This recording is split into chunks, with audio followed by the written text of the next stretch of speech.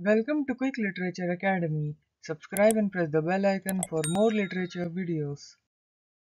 Beowulf is the oldest of the great long poems written in English.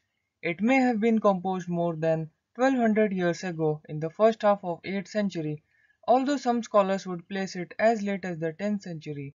Its title has been assigned by modern editors, for the manuscripts do not normally give any indication of title or authorship.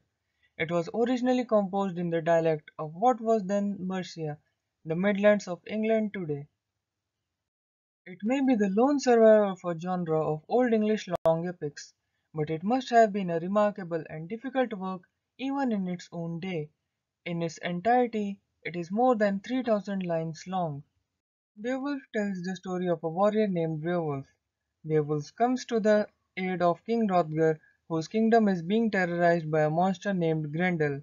The courageous Beowulf uses his epic strength to kill Grendel, and then slays Grendel's vengeful mother before returning home to Geatland. Beowulf later becomes the king of the Geats and rules for a peaceful 50 years.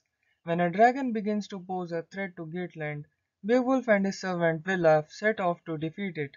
Beowulf succeeds in slaying the dragon but dies in the process. Beowulf's poet.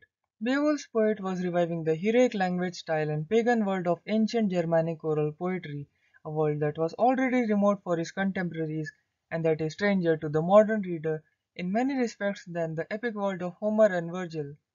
Beowulf's poet imagines such oral performances by having King Hrothgar's court poet recite a heroic lay at a feast celebrating Beowulf's defeat of Grendel.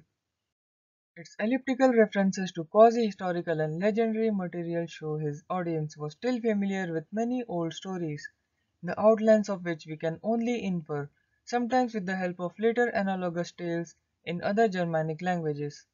It is now widely believed to have been a Christian, and that the poem reflects well-established Christian tradition.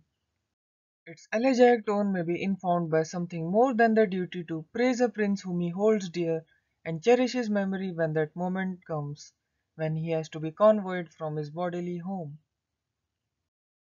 Thanks for watching. Stay tuned for the next part.